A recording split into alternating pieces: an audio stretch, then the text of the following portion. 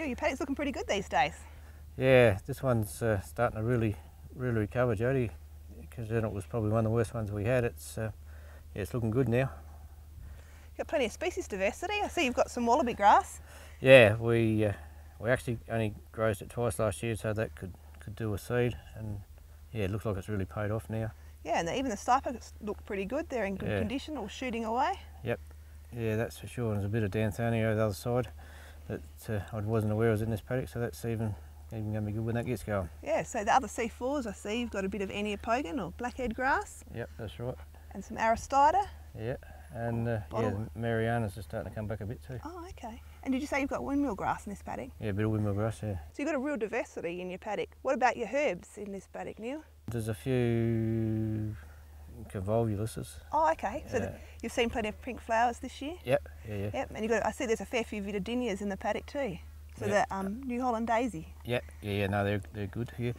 There's a bit of chocolate lily showing in this paddock too. Oh, okay. Well, that's really exciting to see those. Yeah. Have you seen the yellow lilies? The bulbine lilies? Yeah, they're here, but yeah, the chocolate ones did flower in last spring.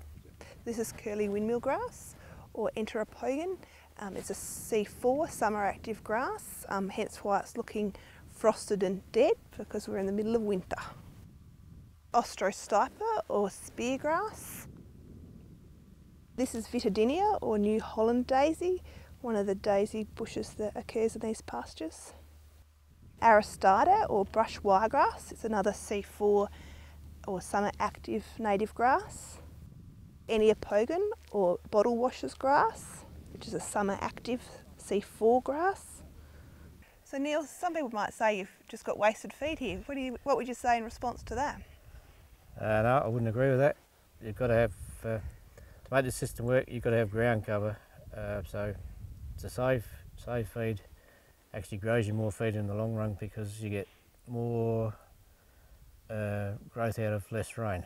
So yeah, I'd have to dispute that. And I guess it also gives you a bit of a insurance premium for the next 3 months if we don't get any rain. Yeah, that's right. We work on that 120-day rest period.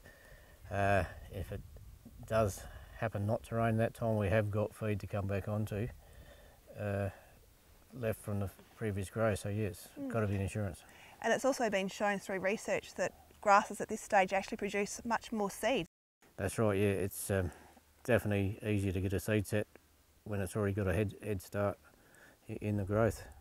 We very rarely take it down to stage 1. It's always on that stage 2 is when they've got to come out. Yep. Otherwise it takes them just way too long to recover. Exactly, yeah. So Neil, we've got a fair bit of biodiversity in our pastures here. Do you think that's really important? Oh, definitely, yeah. Yeah, we've got to have some grasses growing it every month of the year, so there's no point of having all summer growing or winter. Yeah. Because you've got both C3, so winter active species, right. So the speargrass and the wallaby grasses, and so they're growing mainly in the winter period, but can latch onto that summer rain? Oh yeah, they definitely respond to a summer rain. We've got quite a range of C4 grasses or summer active grasses, so you've got your curly windmill grass and your Aristida or your brush wiregrass, that's right, and your bottle washers, so you've got quite a range. Yes, yeah, the bottle washers are good because we actually call them 10-day grass here, so 10 days and they're well and truly ready to graze after a rain. Yep. So that diversity produces a good feed base for all your stock. Exactly.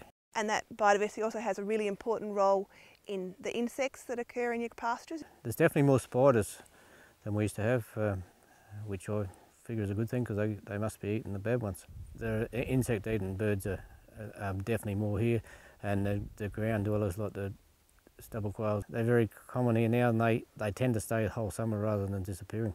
I've noticed an increase in the amount of lizards here, especially little dew lizards and the geckos. There's a lot of geckos here now, so I'm guessing they're all eating things that we don't want. The birds of prey, I've seen an increase in them hanging around our property now, so I don't have a problem with that.